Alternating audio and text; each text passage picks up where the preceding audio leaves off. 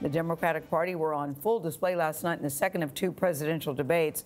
The generational divide was front and center, you could say, with younger Democrats finding flaws in the resumes of more established candidates. The frontrunner in the polls, that's former Vice President Joe Biden, took the brunt of it, with Senator Kamala Harris hitting him the hardest. Ed O'Keefe is in Miami, where he covered the debate. Ed, from where you were sitting, what can you tell us about that moment between Biden and Harris? Well, look, Tony, that exchange came after the vice president's recent comments about working with segregationist senators in the 1970s. It was a heated moment, probably the most memorable of the night. Thursday's Democratic debate sparked plenty of fireworks. Hey, guys, you know what? America does not want to witness a food fight. They want to know how we're going to put food on their table. Yes? But when the topic shifted to race, the fight became personal. It was hurtful to hear you talk about the reputations of two United States senators who built their reputations and career on the segregation of race in this country. Harris also took aim at Biden's position in the 1970s and 80s, when he opposed the federal government's policy of busing to help desegregate schools. There was a little girl in California who was part of the second class to integrate her public schools, and she was bused to school every day. And that little girl was me. If we want to have this campaign litigated on who supports civil rights and whether I did or not, I'm happy to do that.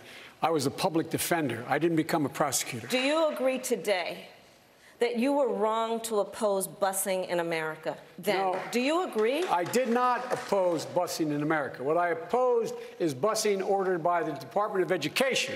That's what I opposed. Well, I there did was not a oppose failure of states to integrate public schools in America. Biden, the current frontrunner, was a popular target. One of the differences that Joe and I have in our record is Joe voted for that war. I helped lead the opposition to that war. Joe Biden was right when he said it was time to pass the torch to a new generation of Americans 32 years ago.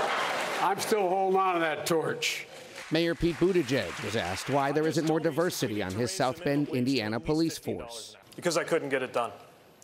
My community is in anguish right now because of an officer-involved shooting, a black man, Eric Logan, killed by a white officer. And I am determined to bring about a day when a white person driving a vehicle and a black person driving a vehicle, when they see a police officer approaching, feels the exact same thing. And all the candidates agreed. And the president has turned the border of the United States into a symbol of nativist hostility. That the president's immigration policies have to go. I will release children from cages. I would not be spending money in for-profit prisons to lock up children. On day one, we take out our executive order pen and we rescind every damn thing on this issue that Trump has done. Moments after that dramatic exchange between Biden and Harris on race, her campaign tweeted out this picture of her as a little girl, a sign that she had pre-planned the use of that line of attack. And the sparring didn't end there. One senior Biden campaign aide said it was a, quote, low blow for the senator to bring up the former vice president's stance on busing and desegregation. The Harris campaign said it's personal for her and that the vice president should apologize. Anthony. Ed, thank you.